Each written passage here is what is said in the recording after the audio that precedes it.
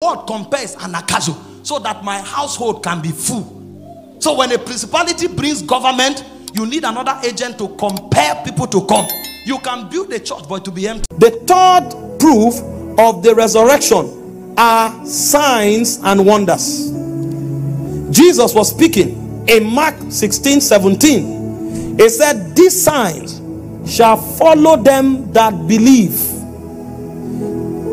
These signs shall follow them that believe. He said, "In my name shall they cast out devils." He said, "They shall speak with new tongues." If you go to verse 18, he kept giving many of such signs. So you will notice that one of the insurance of a Christian is his faith in the resurrection. The more you believe in the resurrection, the more you see supernatural signs manifesting in your life. And I'm not preaching to you what I read in the book. I've traveled around the world and I have seen this thing happen with those who are professing Christians and those who are not Christians. When I went to Pakistan to preach, they didn't tell them anything about Jesus. They didn't tell them anything about Christianity. They just told them a healer is coming. And I didn't know. When I was coming into the meeting, I saw over 50 buses packed. And I said, "Where are all these people coming from?" They said they brought them from different villages. Why did they turn up so much? They said, "No, they told him a healer is coming." I said, "I thought you told me you are looking for revival. When did the message turn to a healer is coming?" When I came there, to make things worse, they were not speaking English. So I had to reduce my message to a message that a 6-year-old can understand.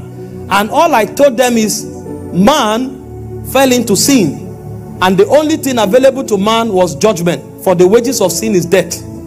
And there's nothing you can do about your sins. Because the standard of God is not the standard of man. The standard of God is always 100%. It's not that when you do good and your good supersede your evil, you will go to heaven. That's a joke. If I bake cake now and I give you to eat and you want to eat, I say, "Hey, sorry, I put some animal dung. The feces of my cow, I put very little inside, but I mean the flour in inside is more than the dung." You will now eat and say they is small. That's not how it works. So the standard of God does not tolerate the least impurity. That's how God works. If I give you water now and I say you can drink, but don't worry, I put formaldehyde. I call a chemical that can kill you. I say I put some there, but don't worry, just drink. The water is much. Will you drink? And you say the quantity is small. If you understand the danger of little impurity, how do you think the God that the Bible said his eyes cannot behold iniquity will now look your life and weigh you and say your good supersede your evil? That's not how God works. God's standard is perfect and completely perfect. And so when God saw that we fell, God sent us a savior. And the price for sin is death. That was why the savior died. And so when he died, everyone who believes, his labor is accredited to that person. Just like if I'm owing you $1,000 and somebody shows up, I can't pay, and he says, "I've paid for you," or "He has paid for me." If I accept that payment, then I am free of that debt. Not because I paid, but because somebody who had capacity paid and paid completely. That was what Jesus came to do for us.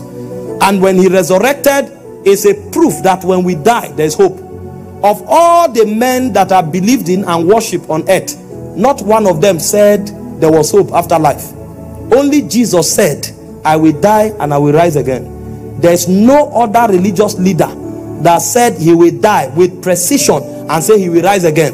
So every of them is hoping for whatever they see in eternity. Only Jesus said, "I will rise again." And he didn't just say, "I will rise again." He said, "When I go to the Father, I will prepare a place for you." So he spoke about eternity with precision and audacity. And the way he validated it is that if you believe it, it's not until you come over right here while you are here, signs and wonders will begin to follow you as a proof that what I told you is not a lie. It can be justified. Are you seeing that? So when Christians go out and they see signs and wonders, it's a proof that the resurrection is not a lie. It said, "These signs shall follow them that believe." And so I preached that message to them in Pakistan. When I finished, I didn't sense any anointing. I told myself, you are finished today. I now went back, and the people were waiting for the healer. That's the first message they want to hear. When I saw that nothing was working, I said, okay, stand up. If you are sick, stand up. This is your time. And trust me, there are sick people in the world. I said, in the name of Jesus, be healed. And the Holy Ghost went to work. I was not feeling anything, but the Holy Ghost was working. Terrible things. A woman shouted and said she can see. She was blind. They led her to the meeting, eyes open. Another one shouted that she can hear. The people were trying to understand. Then they started bringing babies.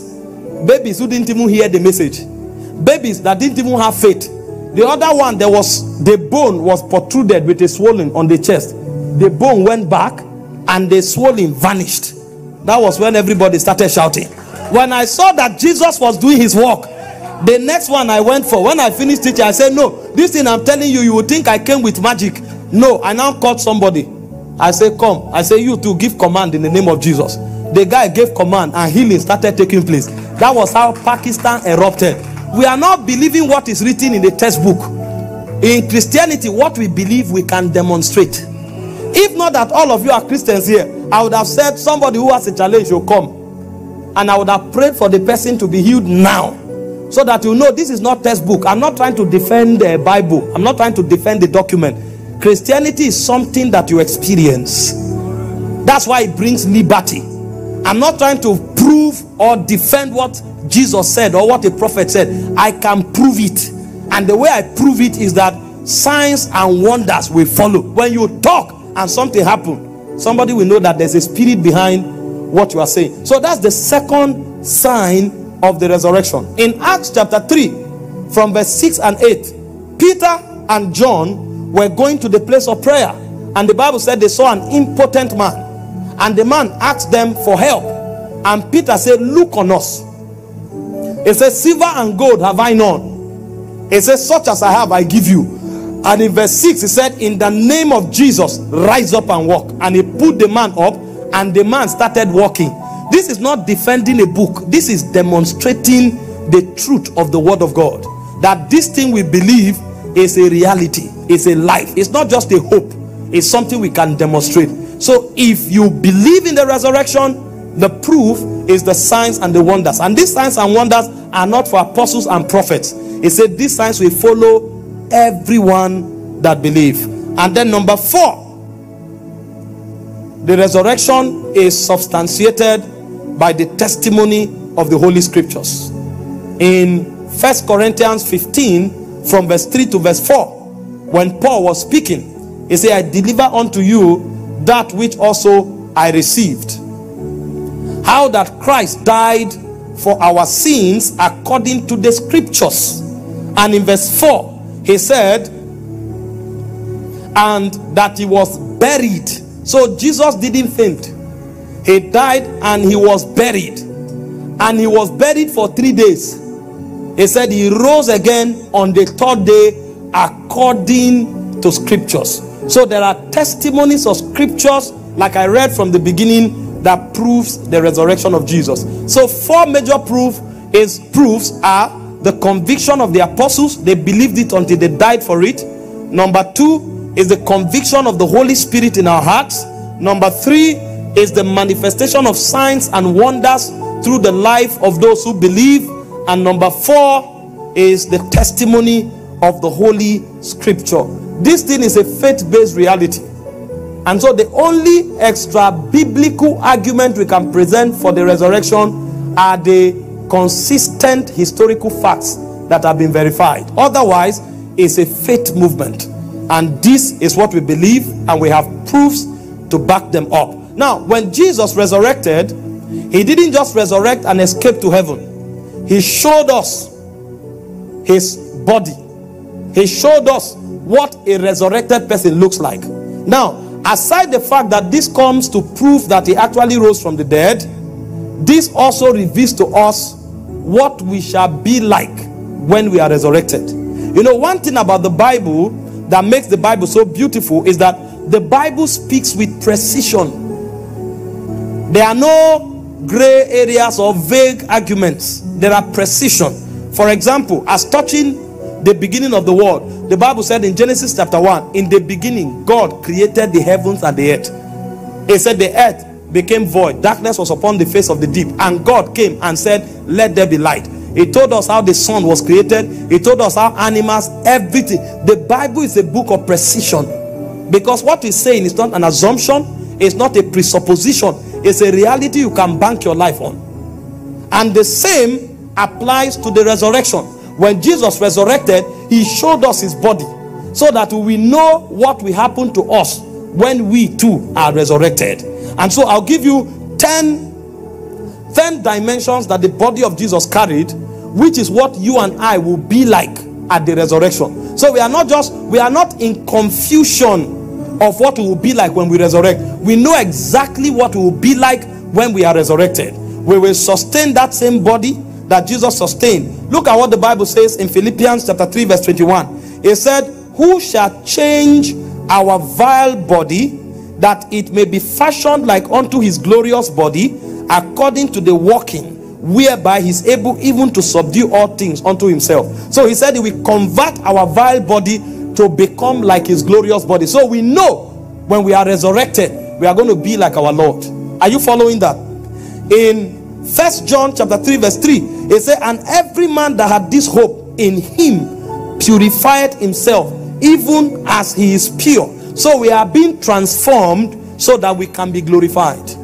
So what the Holy Ghost is doing in us now is that as we keep believing in Jesus, he is transforming us. But at the resurrection, ultimately, all of us will be glorified. So we'll put on glorified bodies like he wore his glorified body. Now, what are the dimensions of the glorified body? So that you will know what you will look like in eternity. Number one, the resurrected body is a spiritual body, no longer a natural body. In John 20:26, it said, and after 8 days again, his disciples were with him, and Thomas with them. Then came Jesus, the doors being shut, and he stood in their midst and said, peace be unto you. So he came, the doors were shut, but he entered. That's a spiritual body.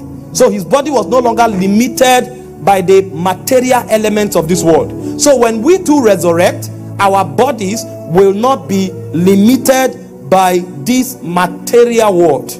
So that's the first hope that we enjoy as believers. We know what will become of our body. Our bodies will become celestial in nature. It will not be limited by the elements of materiality. In 1 Corinthians 15:44, it said it was sown a natural body, but it was raised a spiritual body. So every one of us here would eventually put on a spiritual body. Number two, that spiritual body is a body of flesh and bone, not a body of flesh and blood. What we are dealing with now is a body of flesh and blood, and I've taught you why. Because every human being has three lives in him. Born again Christian, there is the life of the flesh, which is in the blood. That's why when you go to the hospital and they want to check what's wrong with you, they take your blood sample. Everything about you is encoded there, because that's where the fleshly life is. There is the life of the soul, which is called suke. The Bible said it breathed into their nostrils, Genesis 2:7, and they became a living soul. And then there is the life of the spirit, which is called zoe. In Genesis 2:9, man was supposed to eat of the tree of life, but he didn't, because the devil deceived him.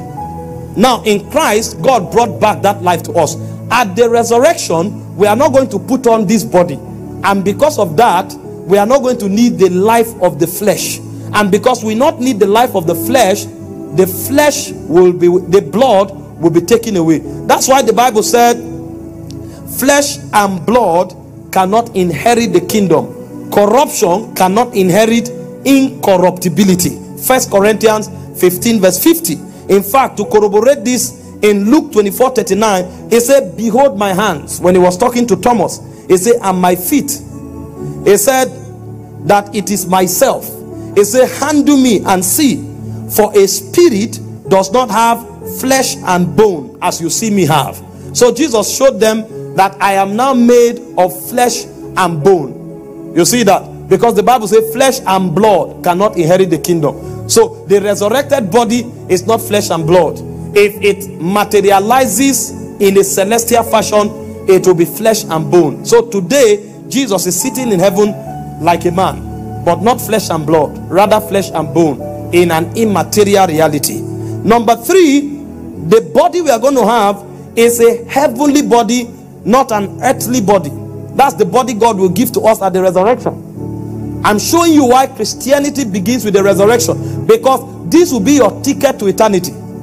That's why if you are not born again, no matter how much good you do, you cannot go to God's realm, because it is in the resurrection that the celestial body is given to you.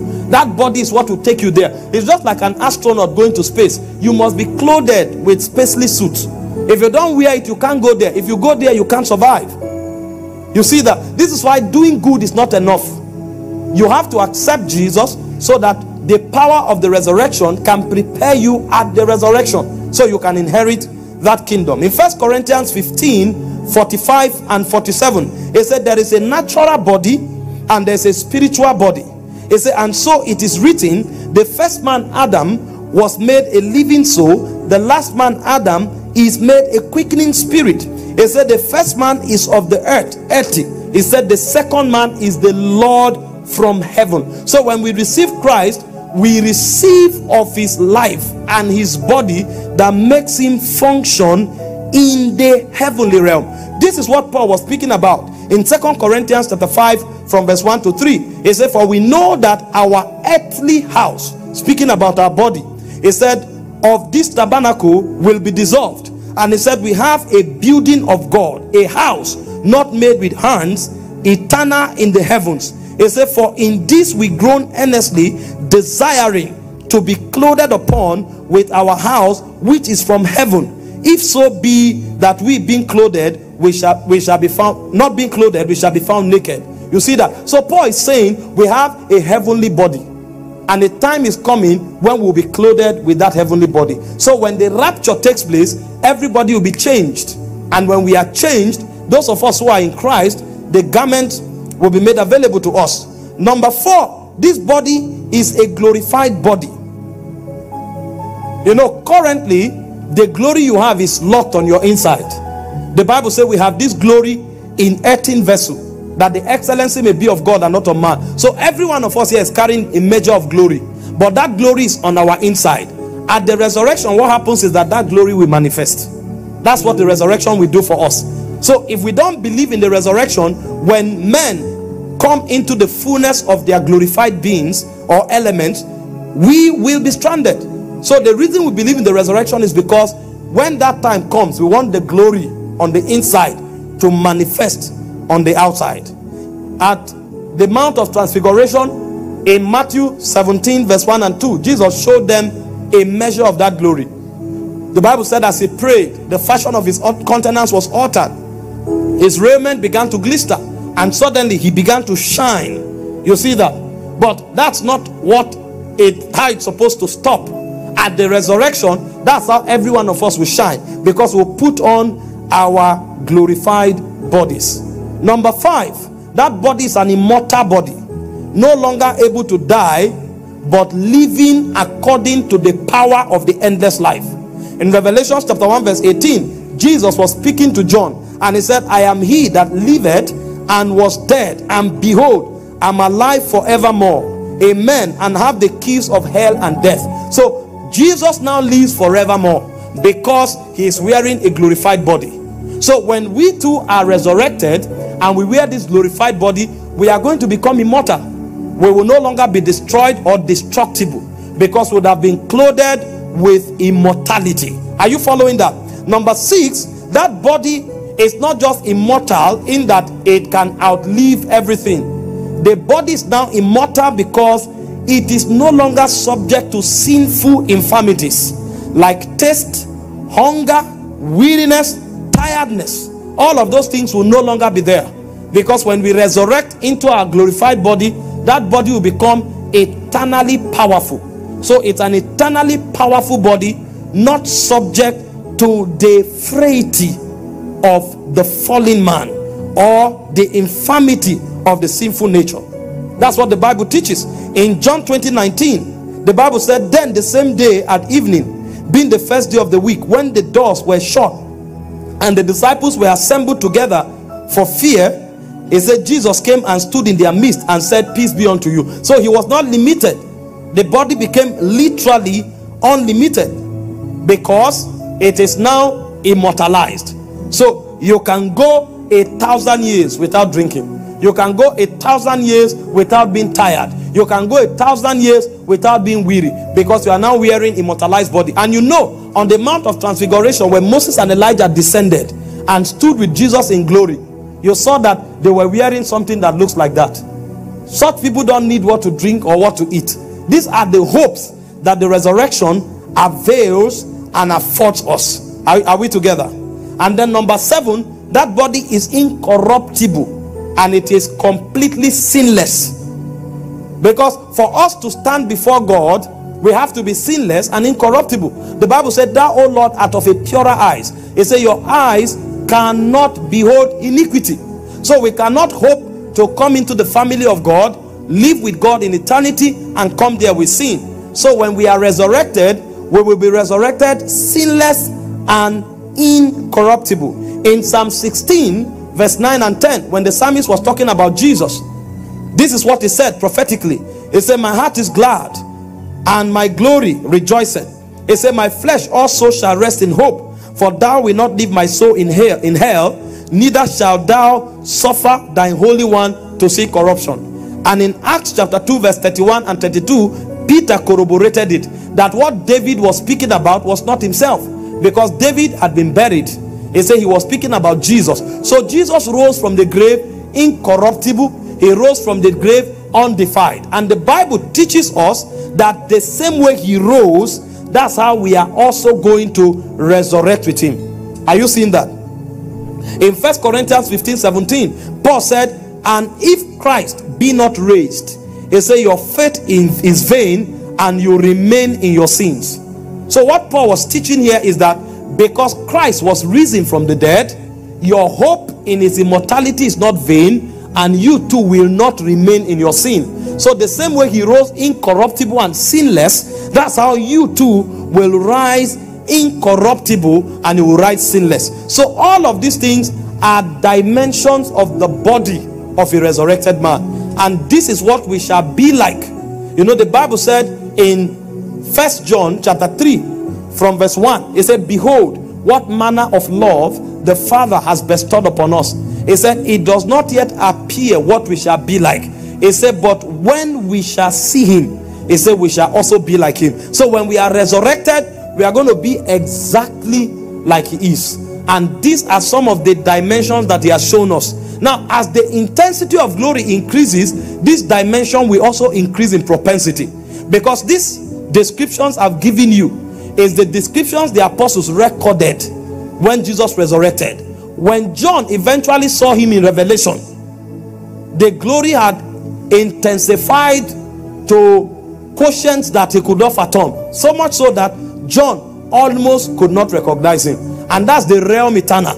It's from glory to glory, from power to power, from dimensions to dimensions unending. And every one of us will just be transfiguring into the likeness of God unending. So this is the body that God is preparing for us. So when we believed in Jesus, we didn't just believe in Jesus to become part of a religious organization. When we believe in Jesus, we were securing our eternity. And one dimension of the security of eternity is that in the resurrection, God gives us the life that Jesus has. So when we say Jesus rose from the dead, it means we are confirming that we believe in immortality. So God gives us that life. And then secondly, at the resurrection, we are prepared to receive of that body, so that where he is, we can be also. Because if we don't have that body, we cannot be where he is. Are you following? So this is one of the major hopes of Christianity, and this is what the resurrection makes available to us. Now, why is the resurrection necessary? I want to give you 4 reasons why the resurrection is necessary. And you need to know this so that you can explain your faith. Because everything God does, there's a reason for it. There is a necessity for it. That's why he does it. God is not just acting or looking for what to do. Everything you find God doing, there is a reason for which he's doing it. And so there are 4 major reasons I want to give you tonight for the resurrection. Number 1, the resurrection proves the deity of Christ. Because he came in the form of man, but he was the Son of God. You know, there are many people that argue, and what is their argument? Does God have a wife? How can God have a son? And you see that this argument, they don't even pass scholarly test. Why is that so? Not every animal that gives birth has a wife. Even in the lowest level of life, the amoeba gives birth to a child without a wife. And that's the lowest realm of life. If at the lowest realm of life, an animal can produce an offspring without a child, is it at the God realm that is impossible? So you see that these things they are not spiritual arguments. They are actually mental arguments designed to discredit a belief system. Amoeba does not need a wife to give birth to a child, and God is superior to that realm. Is anything too hard for God to do? And when we say Son of God, we are not necessarily saying God gave birth. When we say Son of God, we are talking about an offspring of God, in the sense that one that proceeds from the Father. That's what we mean when we say Son of God. When we say Son of God, we are trying to explain God in flesh. Son of God simply means God became flesh, or God put on flesh. So it's like God proceeded from God to function in a realm. And so God decided to come out of himself and operate in a realm. So it is the form that God assumes in that realm that we call Son of God, because that form proceeded from God. Are you seeing that? So if God sends himself out of himself into a realm, that one that leaves God is like an offspring, the errand runner of God. So he came out of God. So when we say Son of God, we are not talking biology. We are talking a reality beyond the realm of biology. And that's why if you study John chapter 1 from verse 1 to 4 and verse 12 to verse 14, you'll see the way the Bible explained that principle. It said, in the beginning was the Word, and the Word was with God, and the Word was God. So God spoke, but because he's God, his word is him. As I'm talking to you now, I'm not God, so you can't see my word. My word is basically sound energy. But when God speaks, his word is as God as he is. That's why I say heaven and earth will pass away, not one jot or tittle of my word will fade. That's God operating as God. So he said, in the beginning was the Word was with God, and the Word was God. So he's telling you now that the Word of God is God. And then he went further to say, the same was in the beginning with God. He said, all things were made by him, verse 3, and there was nothing else made that was made. So it was the Word that made all things. The Word God spoke. And then he came down to verse 11. That Word that is God, that Word that created all things. He said, go to verse 11. That Word came into the world. Okay, go to verse 10. Because he's giving you the history of the Word. He said the Word was in the beginning with God. The Word was God. The Word created all things. He now went further. He said he was in the Word. The Word was made by him. Now, he's using the Word of God, but he's referring to the Word of God as him, because the Word of God is God. He said the Word was made by him, but the Word knew him not. Are you seeing that? So the Word of God that created the world entered the world that is created. He said although the world he created was created by him, but the world did not recognize him. Are you seeing the difference? Now go further. Verse 11. Quickly. He said he came unto his own received him not. His own, because he created all of us, so we belong to him. He said he came to us and we received him not, because we didn't know him and we didn't accept that the Word of God could come among what he created. We were too sophisticated in our minds to believe in the possibilities of God. So when he came to us, he said we received him not. Go to verse 12. He said, but as many as believed him, to them he gave power to become the sons of God, even they that believe on his name. So those who are able to accept that the Word of God that created the world came into the world and took on human flesh, he said they that believe, he said they too he will give the right to become sons of God. But that's not my emphasis. Go further. My emphasis is in verse 14.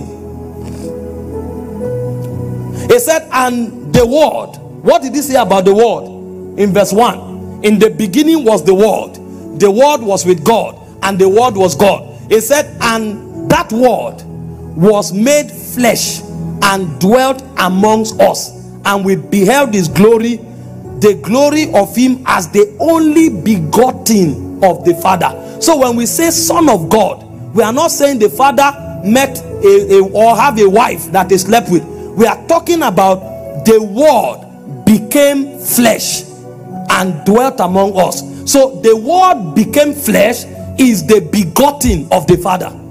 So Son of God means the word became flesh. So he said this word that became flesh is the only begotten, because at this time nobody had believed in him. At this time he just came out of the Father as the word. Now that he has taken on flesh, he has become the Son of God. And he now says God does not want to stop there. He says as many as believe in him, they too, the Father will consider to become like sons. This is where we become part of God's family, because the word was made flesh. The word that was God was made flesh, and in being made flesh he became the only begotten of the Father. In us believing in him, he is no longer the only begotten of the Father. He has become the first amongst many brethren. So we now are part of the family of God. So Christianity is not a religion. Christianity is an invitation to become part of the family of God. Christianity is divinity expressed through humanity. That's why God can manifest through us. Are you seeing that? Are you seeing that? So when he was resurrected, the Bible said it proved his deity. Romans 1 verse 3 and 4. It proved that he was the Son of God. That's what I mean by that. It said concerning his Son Jesus Christ our Lord, which was made of the seed of David according to the flesh. But in verse 4, hear what he said. And declared to be what? The Son of God. What does that mean? The word made flesh. And declared to be the Son of God with power according to the Spirit of holiness by the resurrection from the dead. So the first thing the resurrection wants to achieve is to prove that this Jesus is not just a prophet, it's greater than a prophet. It's to prove that this Jesus is not just an apostle, he's greater than an apostle. The resurrection proved that Jesus is the Son of God, that he came from the Father. Although he represents the office of the prophet, he represents the office of the apostle, he represents the office of the evangelist, he represents the office of the pastor, he represents the office of the teacher, but he is the word made flesh. And the proof is that he is the only one that has power over death. So resurrection means conquering the grave. Resurrection means power over death. No prophet has power over death. All of them came, they have died, they are still dead. The only one that conquered the grave is the one that is called the Son of God. And so all of us who believe in him, the reason we will also rise is because he will share that life with us. There's no prophet that has come to this world that have said with assurance and audacity, I will rise again. They don't have that power. Not in Christianity, not in any other religion of the world. Not one. Only Jesus in all of human history ever declared with boldness and say, I will die, on the third day I will rise again. So when he said it and it happened, it proved that he is truly the Son of God. So that's what the resurrection came to achieve. According to Romans 1 verse 4, it was proven to be the Son of God through the Spirit of holiness by power and by the resurrection from the dead. The second reason for the resurrection is to validate prophecy, because all the apostles said it, that he was going to die, that he was going to be buried, that he was going to rise on the third day. If Jesus didn't rise, it means the prophet lied. And if the prophets lies or lied about his resurrection, which one are we going to trust them in? Because the problem with spiritual thing is that if you lie in one, how can we trust the other? Because this thing is about eternity, and life is lived once. We can't be going into eternity and be doing trial and error. And so if you speak, there must be consistency in everything you utter. And the prophet said many things, and this is one of the things they said. Number one, they said a virgin shall give birth. Now that is biologically impossible, but we saw that it happened. The same prophets that say a virgin will give birth, the same prophet said this child that the virgin will give birth to will die and will rise again. And so if Jesus had not risen, it means prophecy would have been a lie. And if prophecy is a lie, the whole of Christianity would have been built on a lie. But thanks be to God, the Bible revealed that he rose, validating every prophecy. And there are three categories of prophecies here. Number one, they are prophecies spoken in types and in shadows. That means these ones, events took place that conveyed the message. When we say type and shadow, we mean an event happened, but that event conveyed the message of the gospel. And I give you one of them. In Jonah chapter 1 verse 17, the Bible said, now the Lord had prepared a great fish to swallow up Jonah, and Jonah was in the belly of the fish 3 days and 3 nights. So this was a prophecy in type and shadow. The Bible eventually revealed to us the meaning, prophetic meaning of what happened to Jonah. And so in Matthew 12 verse 39 and 40, it said, but he answered and said unto them, an evil and an adulterous generation seeketh after a sign. And he said, there shall no sign be given to it but the sign of prophet Jonah. He said, for as Jonah was 3 days and 3 nights in the whale's belly, so shall the Son of Man be 3 days and 3 nights in the heart of the earth. This is Jesus speaking. So Jesus was validating prophecy in types and in shadows. He said the same way Jonah was in the belly of the fish for 3 days and 3 nights. He said, me too, I will be under the earth for 3 days and 3 nights. So here Jesus validated prophecy, and he affirmed prophecy from the type and the shadow of prophecy that happened to Jonah. But there are other prophecies in scriptures. I read for you already from Psalm 16 verse 19 to verse 9 to 11. The psalmist said, you shall not allow my Lord to suffer corruption or leave his soul in Hades. And I showed you how that Peter explained the meaning in Acts 2, where he said the same, okay, let's read it. Psalm 16 verse 9 to 11 quickly. He said, for thou shalt not leave my soul in hell. This is David speaking. He said, neither will thou suffer thy Holy One to see corruption. Now these things that David said, Peter came to explain it. Check Acts chapter 2 verse 37 and see what Peter said. Is it 37 now?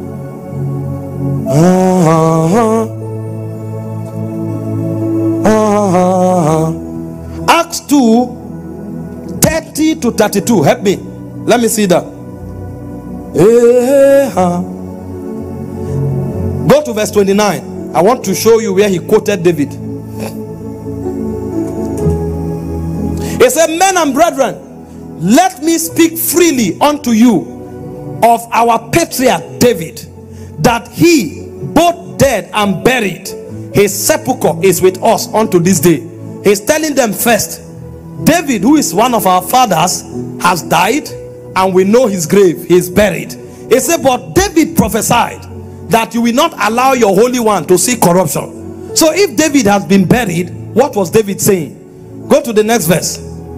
He said, therefore, being a prophet, and knowing that God has sworn to an oath that of the fruit of his loins, according to the flesh, he would raise up Christ to sit on his throne. Are you seeing why Romans 1:3 said he's the son of David according to the flesh?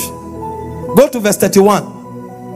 It said, he seeing this before spake of the resurrection of Christ, that his soul was not left in hell, neither his flesh did see corruption. So what Peter was explaining here is that what David was saying in Psalm 16 verse 9 and 10 is actually the prophecy of the death, burial and resurrection of Jesus. So he affirmed it here. So apart from types and shadows, actual spoken prophecies were also being fulfilled. And finally, the ones Jesus himself said with his mouth. Here was Jesus speaking. John chapter 2 verse 18 to 12. So it was prophesied in type and shadow. It was prophesied by prophets, and Jesus himself said it. If Jesus had not risen from the dead, every other thing he said would have been a lie. And it would have been foolishness to believe any other thing. Because if he lies in one, there is a great probability that he lied in every other thing. So this is one thing that validated and authenticated every utterance of Jesus Christ. He said, then answered the Jews and said unto him, what sign shalt thou show unto us, seeing that thou doest these things? Now this was when he went to the temple and drove all of them out for selling in the temple, and said, you shall not make my father's, the house of prayer, a house of woe, of merchandise for criminals. And so they were now asking him, what gave you the authority? You are not a Sanhedrin member, you are not a high priest, you are not even a leader in the synagogue. What gave you the authority to come and flog us while we are doing business in the temple? And Jesus answered. Jesus answered and said unto them, he said, destroy this temple, and in 3 days I will raise it up again. But the people were not spiritual. Hear what they said. Then said the Jews, 46 years was this temple in building. Will thou rear it up in 3 days? Because they thought he was referring to the building. But when you read 2 Corinthians 5 verse 3, verse 1 to 3, you saw that Paul was calling our body a tabernacle. So that was what Jesus was saying. But they didn't have spiritual knowledge. They were blinded by greed. They were only taking money from the treasury. Go to the next verse and see what the disciples said. Verse 21.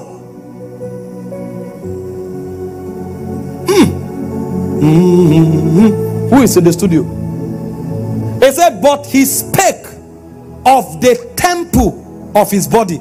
You know how the disciples now got it? After he rose, because they too were thinking like the Jews. When he rose, they now say, when he was talking about the temple, so it was himself he was talking about. They now understood the scripture. Verse 22. When therefore he was risen from the dead, his disciples remembered that he said this unto them, and they believed the scripture and the word. You see why the disciples believed Jesus? They didn't believe Jesus because he was a philosopher. They didn't believe Jesus because he was intelligent. When they saw that he said he was going to rise from the dead, and truly he rose, they believed him to the death. This is why none of them changed their mind.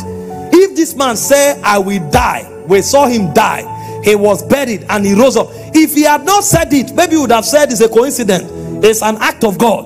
But he told us with his mouth, I am going to die, I will be buried, 3 days later I will rise. If he rises, then I will be willing to die for him, because I can believe in him now. If he tells me that there's hope in the future, if a man who died and did not rise tell you there is hope in eternity, how will you believe him? He has not gone there before, and since he went, he has not come back. So everything he says is an assumption. It's the one who went there. If I stand outside and I tell you, this temple, this auditorium here, there are gold there, go and take. What question will you ask me? How do you know? Have you been there before? And I'll tell you, no, I don't know, but I am sure. I'm sure. You will now start traveling from Lagos to come and enter this temple that has gold. Will you go there? But if you see me coming out from inside with gold, and I tell you there's more where I took from, even before I say go, you will say thank you. You will go there. That's what the resurrection represents. That's why Peter said we have not believed cunningly devised fables. Somebody didn't just tell us something by assumption. He went to the grave, he conquered the grave, he rose from the grave. And so if he tells us there is hope in eternity, we dare to believe. I'm not believing Jesus because I'm a Christian. In fact, I'm not moved by the title of Christianity. I believe Jesus because I checked historical facts, I checked the Bible, and I saw that truly he said he will die and he will wake up after 3 days, and he rose.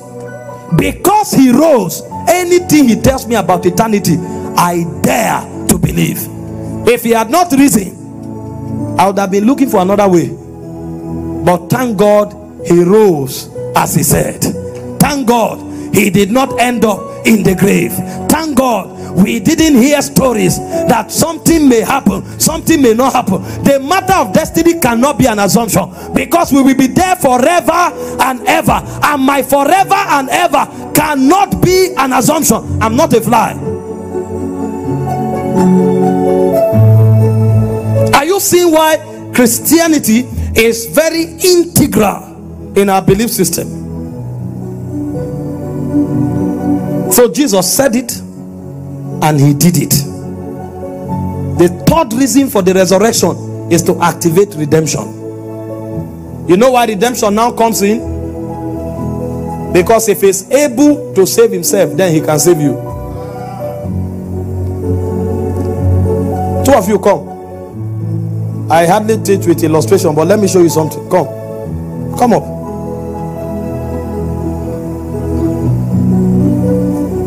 Which of them looks stronger?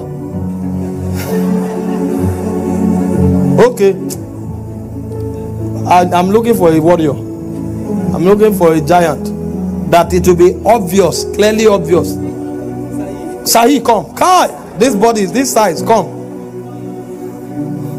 Sahi, come. Wisdom, well done. You look a bit big, but it's not enough. Both of you sit here. I know you are princes, but pardon me. Pardon my arrogance.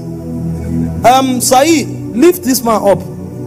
Sit down. Try all your best. Give him some sound. He needs energy. Charge him up. Charge him up. Lift, give him sound. You know, he responds to energy. When he's hearing, try your best. Can we donate money to encourage him? If you raise this man up, I will give you $1 million. Try your best. Don't. We are not acting. Do your best. What is happening? Why can't you? Because I'm sitting down. Even you need help. Now stand up. You know, sit down. Lift him up. Melakwate. Avoro Gavagada. A man who has not risen from the dead cannot tell you anything about eternity. Only the one who entered and came back can tell you something about eternity.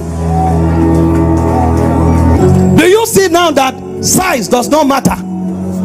All of them were sitting. All of them were helpless. How can a helpless man help another helpless man? Jesus had to rise. It's because he rose. That's why we believe in salvation. Thank you very much. Sit down.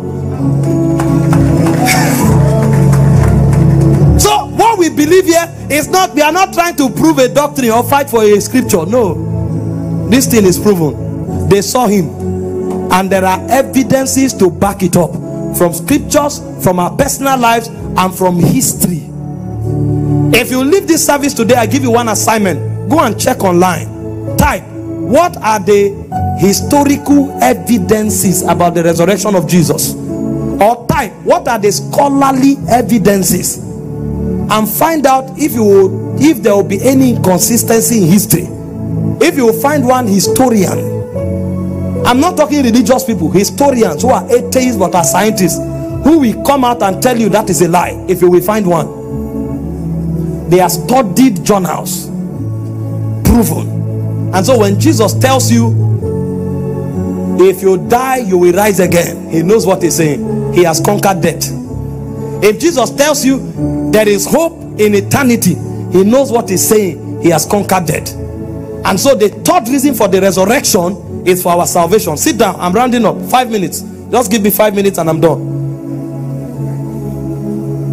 In Acts chapter 5 verse 31, it says, him had God exalted with his right hand to be the prince and a savior, for to give repentance to Israel and forgiveness of sins. So God established him as our prince and our savior, because he has the authority over the grave. In Romans chapter 1 verse 4, I read it to you already. It said God declared him to be the Son of God by the resurrection. Romans 4:25, hear what the Bible said.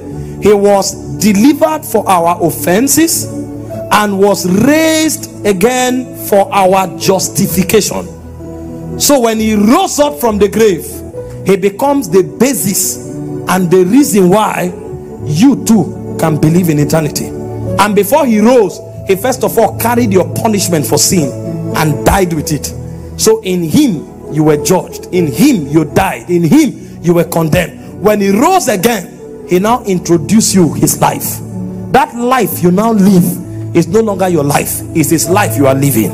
And so when God looks at you, he looks at you in Christ Jesus. When God interacts with you, he interacts with you in Christ Jesus. Because when you surrender to him, he took your life and died with you. When he rose from the dead, he brought you a new economy of life. This is the foundation of faith. See what Paul said in Romans 5:8-10. He said, God commanded his love towards us, that while we were yet sinners, Christ died for us. He said, much more, being now justified by his blood, we shall be saved from wrath through him. For if when we were enemies, we were reconciled to God by his death, how much more shall we be reconciled to him by his life? So his life has come to us because of the resurrection. We now live that life and we operate in that life. So the third reason for the resurrection is so that you can receive salvation, is so that you can be justified, is so that you can receive the life of God. In Romans chapter 6 verse 4, it said we were buried with him in baptism. It said as Christ was risen from the dead by the glory of the Father, it says so you and I shall also walk in the newness of life. So resurrection is necessary so that we can receive the life of God. Paul said if only in this life we have hope, we are of all men most miserable. He said Christ died for our sins so that we can live his life. He said for if Christ did not rise, then our faith is vain. So any faith that does not believe in a being that has authority over death, Paul is saying that faith is most likely vain, because there is no true hope. Everybody is living in assumption, and the most dangerous thing you will do as touching eternity is to live in assumption. There must be precision, and I don't have time to go into more of the intricacies tonight because of that. Finally, what is the fourth reason for the resurrection? Is for empowerment. The resurrection empowers us. First way the resurrection empowers us is by the infilling of the Holy Spirit. It's after the resurrection that you receive the baptism of the Holy Spirit. In Acts chapter 2 from verse 1, the Bible says when the day of Pentecost was fully come, it said they were together in one accord, and suddenly they heard a sound as of a rushing mighty wind, and they were filled with the Holy Spirit, and the empowerment began. Number one, it began with boldness. When Peter went out with the other disciples, they were afraid before, but that baptism gave them boldness that was beyond logic, and so they stepped out and started preaching. Then they saw the second empowerment, which is what we call anakazo, is the compelling force. As Peter finished preaching, he said they were pricked in their hearts. Acts 2:37, 3,000 believed, and they didn't stop there. They now moved into another empowerment. In fact, the second empowerment they had was the baptism of the Spirit. The third empowerment they had was conviction. They were able to convict men. The fourth empowerment is that miracles broke out, and suddenly in Acts 3, Peter was going to the temple, and a man that was lame was raised to life. Then you saw that the dead started rising. Then you saw that multitude began to come. So the moment they received the Holy Ghost, they started graduating from one empowerment to another. They spoke in tongues, they became bold, they began to convict the hearts of men, they began to heal the sick, they began to raise the dead. Multitude began to come, because God plans to empower us, but in sin we can't be empowered. The Holy Ghost will only come after we have accepted the verdict of resurrection. So after the resurrection came the Holy Spirit. The second empowerment God gave us is the church.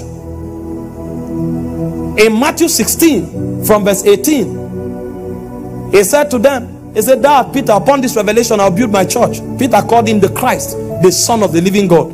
And he said, the gates of hell shall not prevail against you. So there are individualistic powers and empowerment we have by reason of the Holy Spirit, and there are also corporate powers that we have because we are part of a church. And the power of the church is, number one, the gate of hell shall not prevail. Number two, whatever we bind on earth is bound in heaven. Whatever we lose on earth is loosed in heaven. These two dimensions of empowerment are possible because the church came after the Holy Ghost came. If the Holy Ghost had not come, the church would not have been born. So they waited until the Holy Ghost came. So 2 dimensions of empowerment that the resurrection brings is, number 1, the infilling of the Holy Spirit, which brings you eternal life, which brings you faith, which brings you the anointing and all of that. And then number 2 is the corporate ranking that the Holy Ghost gives us as a church. There are many things we cannot do as individuals, but we can achieve as a church. And you saw that in scripture. When Peter was locked up, there was nobody that could speak and the gates were open. The Bible says prayers was made of the church for him, and an angel descended and the gates opened and Peter was let loose. Why do you think the church has not been annihilated? Christians are the most hated people in the world today. Go and check statistics, you'll be shocked. Christians. But when they think we are gone, another generation will rise like a swarm of bees. It's not because we are doing any special thing to maintain our relevance or population. Christians, we don't marry much. Most of us are so educated that even giving birth now is fashion. Some people give birth to 2, they say, no, it's enough, I don't want to lose my shape. So why we are not giving birth, why we are not getting married, it's our own belief system say 1 man, 1 wife. So there's no natural strategy of population. It is by the Spirit. It's a move. It's a move of the Spirit. When they kill 1, 10 are born again. The moment they killed Saul, they killed Stephen, the anointing rested on Paul. And from there, many others broke open. You heard that Philip went to Samaria, took the whole city. So it's a move of the Spirit. Why do you think they've not been able to annihilate us? It's because of the power and the empowerment that comes from the resurrection. Kill 1, 10 rise. Kill 10, 100 rise. Kill 100, 1 million rise. And you are wondering, won't they finish? The world is lucky that we have not finished. If we finish, the world will end. The day God carries us from here, the world ends. That's the rapture. So they think they are killing us. Meanwhile, we are the preservation of the earth. And you will never hear any Christian anywhere say, take arms and kill anybody. You will never hear anywhere where they encourage you to kill or to do anything evil. Leave everybody to believe what they want. Just preach the gospel. Allow the Holy Ghost to work. We don't defend our God. Our God defends us. We don't defend our Bible. Our Bible defends us. So when something is going wrong with a Christian, John 3:16, for God so loved the world that he gave his only begotten son, that whosoever believeth in him should not perish but have everlasting life. Romans 8:32, if he did not withhold his only son but gave him freely for us, how shall he not with him give us all things? And if he has given us all things, I decree that my protection is here. I decree that my salvation. So it's our scripture that defends us. We don't defend our scripture. Does it not suggest to you that what's happening is organically spiritual? It's not human power. Go and read the ancient era of the Palestinian government. Christians were hunted like animals. They thought they had finished. Before you know what is happening, the move of the Spirit hits the palace. A king is converted. The move of the Spirit hits a village. The whole village is converted. And you are wondering, what is going on here? We keep multiplying like a swarm of bees. See the apostles. He said Peter preached, 3,000 was added to the church. The next time Peter preached, 5,000 was added to the church. The next time Peter preached, a great company of the priests became obedient to the faith. The next time Paul preached, the whole city came to them. Acts 2:47, Acts 4:4, Acts 6:7, Acts 13:44. From 3,000 to a whole city. And that's how we have been moving from one generation to another generation. And look at it. What you are looking at that looks as if we are dwindling in Nigeria, very soon you will discover under the canopy of darkness an army is rising. An army is rising. Not too long, the darkness will pass away and you will think it's daybreak. It's not daybreak. You will see, when darkness lifts, it's not daybreak you see, it's an army you see. Because under the canopy of darkness, God is incubating on warriors. And there are those that will sink a city will come under the anointing of the Holy Ghost. There are those that will preach, nations will come under the anointing of the Holy Ghost. And there are others who don't need to preach. They are mobile signs and wonders. They can enter nations that are forbidden, but when they enter and cry, cripples will start walking. Even the government of that nation, we know that these ones, there's something about them. How do you think people like Benny Hinn enter nations that worship stone, nations that worship moon, nations that worship idol? When you see power, you can't deny it. The president will invite. See, some of you hearing me on ground and online, very soon presidents of nations will invite you and say, come and help our country. And you will go there, you will tell them the answer of the world is not the government. The answer of the world are not technocrats, they are not businessmen. It's Jesus, the Son of the living God. Don't worry, we're out of time. I don't want to stir anything here. So the fourth reason for the resurrection is to empower every one of us. Sit down. Please believe this. You know the problem of many Christians? We want to leave the resurrection and go back to rituals. So prayer has turned to rituals. Worship has turned to rituals. We think there's no power in the simplicity. So we want to add something to the works of Jesus. And if you add anything, you can take the glory. There is one man who is praying so that he can be accepted. He's praying so that he can become something. There's another man who knows that he's accepted in Christ. He has become something. So he's praying from acceptance. He's praying from what he is in Christ. They are two different people. The first man, we want to take the glory. The second man has no glory to take. Are you seeing the difference? If you come to this place and you want to talk to me to give you money to do something, and then you come to this place and you know money is already available and you want to talk to me before you do something, hope you know there will be two different conversations. The first one who comes will want to convince me to give him the money. The second one who comes will thank me for giving him the money. So one will function from gratitude and he will forever be indebted. The other one will function from his ability, intelligence, pride, and he will want to take the glory if he gets the money. This is the problem with many Christians. We have not accepted what Christ has done. We are trying to do something to add to what Christ has done, and God will not allow it because we'll take the glory. When you accept the resurrection, there are few effects that it has. I'll just list them because of our time so that we'll go. Number one, it will give you power over sins.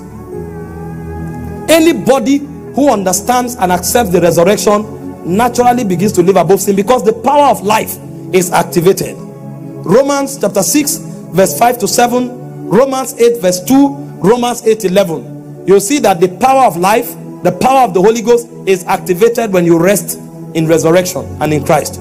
Number two, the second thing that will happen to you is that you will begin to function in the authority of righteousness.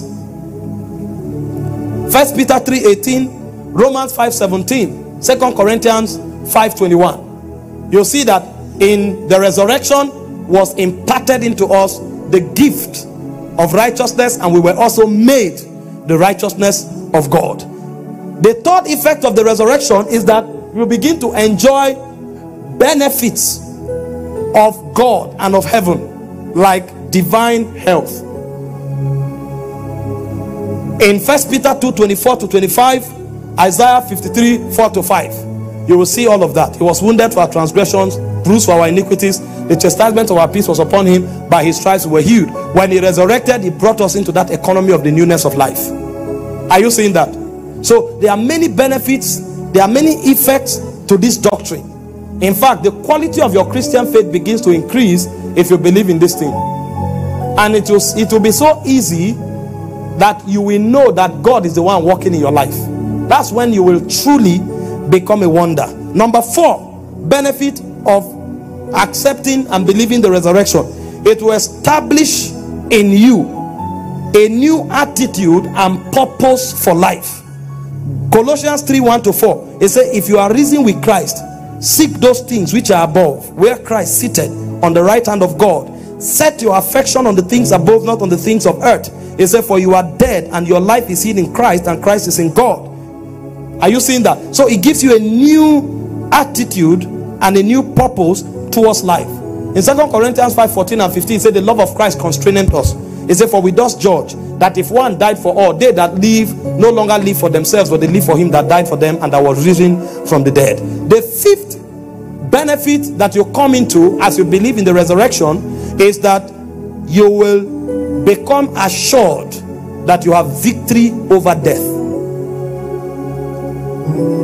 Romans 6:5, it says, if we have been planted together with him in the likeness of his death, we shall also be in the likeness of his resurrection. So it gives you an assurance of victory over death. These are 5 very solid benefits of believing in the resurrection. Power over sin, ability to live righteous, functioning from the realm of the wealth of heaven, divine health, inclusive, establishes in you a new attitude and way of life because of your new consciousness, which is heavenly, and finally an assurance of victory over death.